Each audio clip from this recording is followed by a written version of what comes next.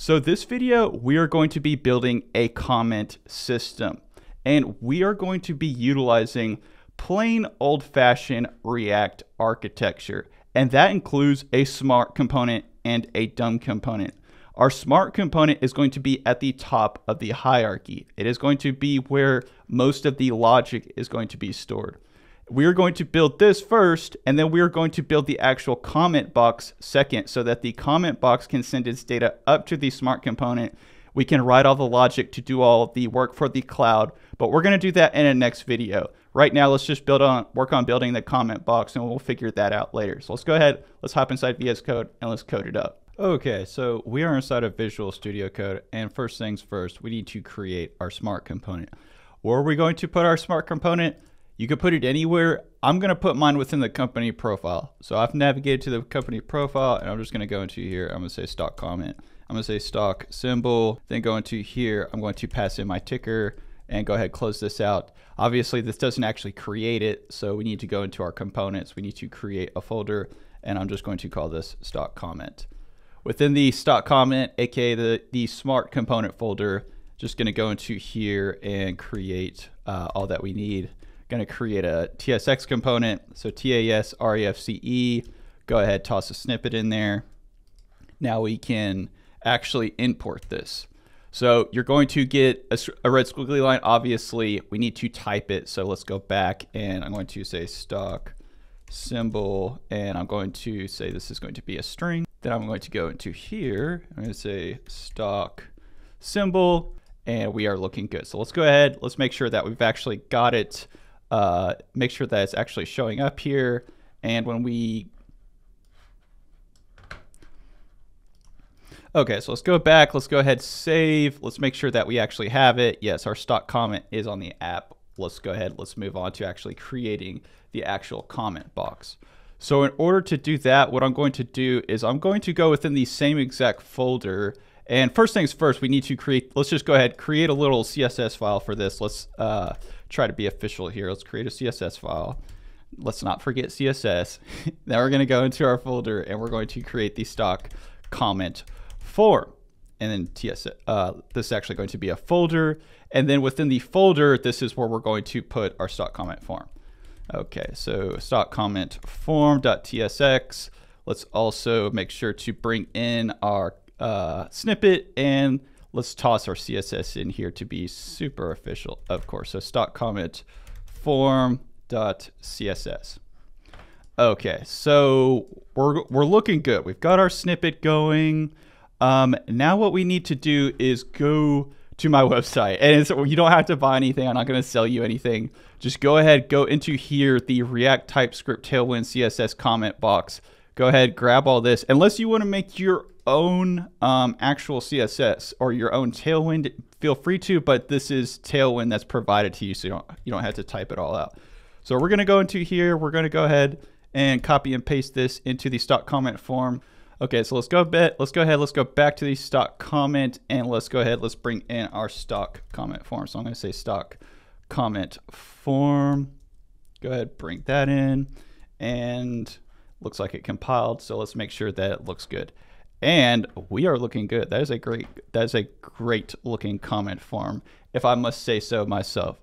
So we've already got kind of like the bones built. Let's go ahead, let's start building out all of the actual guts, or like all of the actual code. There's many ways we could do this, but I'm going to start with the comment form and work my way up. And what we're going to do first is, of course, we're going to go to the stock comment form.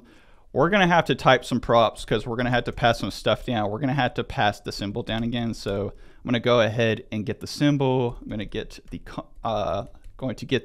we're going to have to handle a comment, but we'll do that here in a second. And I'm going to go into here, and of course we're going to pass in the symbol. So I'm going to go here, and I'm going to say symbol. So we're going to be passing in the symbol. And of course you're going to get a red squiggly line because you have to pass it down. Then I'm going to go back up to the actual smart component. So I'm in the smart component, if you don't know where I'm at, and we're going to pass down the stock symbol. So we're basically passing it down 2 levels down into our component, just like on the whiteboard. So let's go back to the actual comment form. I know we're doing a lot of switching around here, but it is kind of a relatively complex component. And we're going to have to, number one, type the actual component or type the actual comment form inputs because we're using React hook forms and we're in TypeScript. So we're going to have to type the actual form inputs for the comment box. And this comment box is going to take a string, and it's also going to take content, and it's also going to be a string as well too. We're going to need a little bit of validation. And we don't want to type out all this validation. We've already got built-in validation, so we don't want to go ahead and type all this out. We're going to go to our login page, and we're just going to steal. Number one, we're going to take all the input. So we need yup, and we need the yup resolver. So we're just going to go ahead and get that, and we're going to bring it back to the comment form and put it into our imports. Also, let's make sure if there's anything else we need. We're going to need use form. So let's go ahead. Let's also grab use form. Let's put it up here. Let's see what else we need. We already built out our inputs. We're going to need our validation. So let's go ahead and put some validation in here as well too. And this is not going to be username or password. This is going to be title, and this is going to be content. And it's just going to be required. You could put more restrictions on here if you want to, but I'm just going to put these ones. And now that you have all of the infrastructure, you can add to it as you wish, and you can make it as complex or as not complex as you want. So symbol, next thing that we're going to need to go back to the login page. We don't want this. We don't really need to worry about login, but we do need to worry about React hook React hook forms. So we'll just go ahead, grab all this right here, and we're going to go copy and paste it back into the stock comment form. And we've already typed our comment form input, so we can just say comment form inputs. And looks like I think we have a misspelling here, and we're going to change this comment form inputs. Okay, I think that looks great. We've got our resolver. Now what we need to do is we need to wire up the register.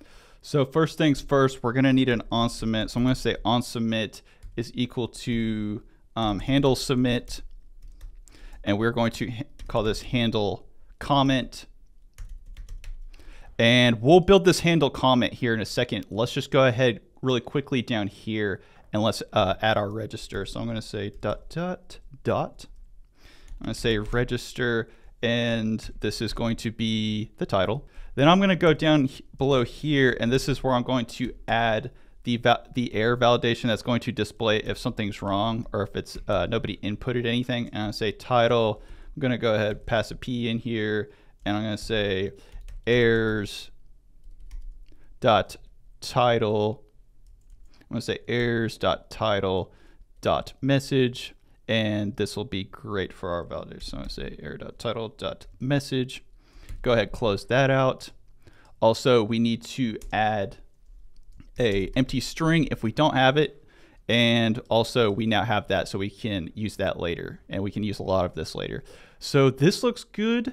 Let's go ahead. Now we need to take care of our text, or we need to take care of our text area box, and we need to get rid of the required because we have this validation already in place, so we actually don't need this anymore. And we're going to say dot dot dot register, and it's going to take in the content. Okay, looking good. We've got our post comment. Our button's good to go. Now what we need to do is we need to wire up our handle comment. We actually need to create this actual method right here. How are we going to do that? Well, there's many ways we could do that, but the most reasonable way is to pass this handle comment up to the actual smart component. So that's exactly what I'm going to do. I'm going to say handle comment. And now that we have a handle comment, we're going to have to do a little bit of typing. I know typing's not fun, but it is sometimes we have to do what we have to do. Oh, wrong one. So I'm going to go into the props. So we're going to type the props, and we're going to call this handle comment. We're going to take in an event. I'm going to call this comment. This is going to be of type comment form input. And let's see here. We're going to say void. I think I spelled comment form inputs wrong. Oh, no, I didn't. I spelled it right. And we need to go down here, and we need to add a bracket. Okay, so this looks good, but now we're getting a red squiggly line because our stock comment form is telling us that we need to actually create this method and we need to pass it down. So how are we going to do that? Many ways to do that. First things first, let's go. We're going to go within the actual stock comment component here, and we're going to create the handle component. So, or the handle comment. So I'm going to say const, let's call this handle comment. And this is going to take in, an E of comment form inputs. So I'm going to say comment form inputs, just like this. And this is where we're going to have our comment post API, but we don't have our comment form input. So what we're going to do is we're just going to go ahead. We're going to copy this comment form inputs. We're going to bring it back to our stock comment. And we're just going to copy and paste it up here. So we have our type. So when we handle the component, we're going to have to actually post to the database. So we're going to have to make an API call. We're going to make a service, and I'm just going to go within my service, or I'm going to just go within my services here.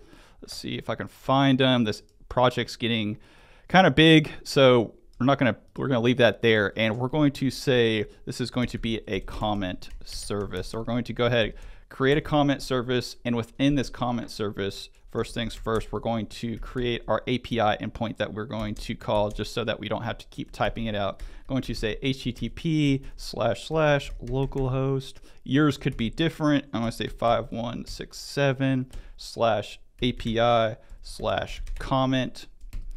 Looking good. Then we're going to go down, and this is where we're going to actually create the comment post. So I'm going to say comment post API, and this is going to, of course, be async because we're going out to the database.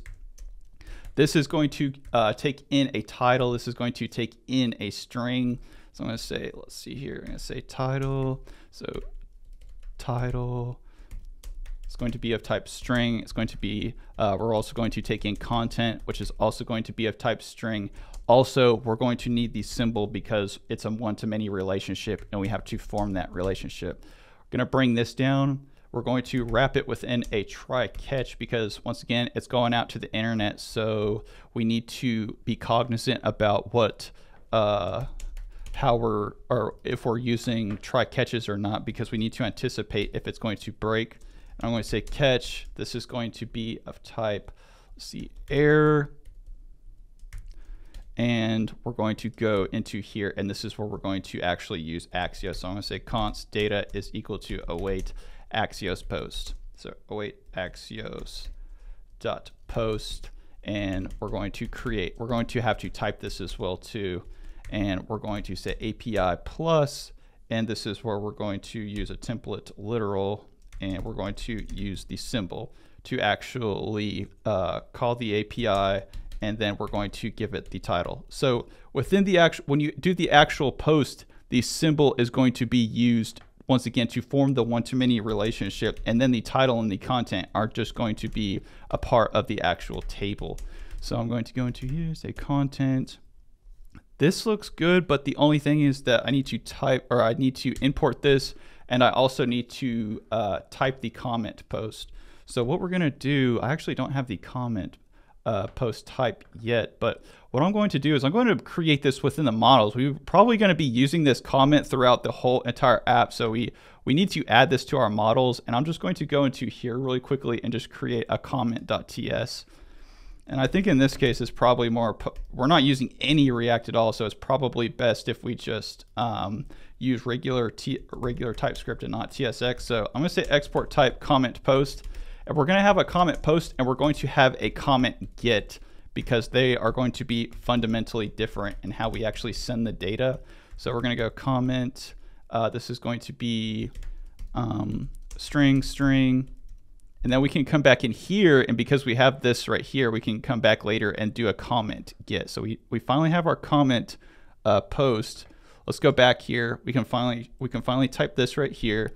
We've got Axios.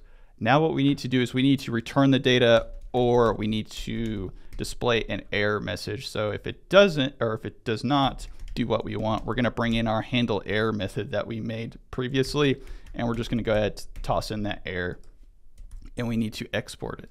So we've pretty much, this is looking good to go. The stock comment here. So we finally got the stock comment form. So we're going to go ahead here and do the actual logic for the handle comment. And what I'm going to do is just go in, and we're going to bring in the service that we just created. I'm going to pass in e.title.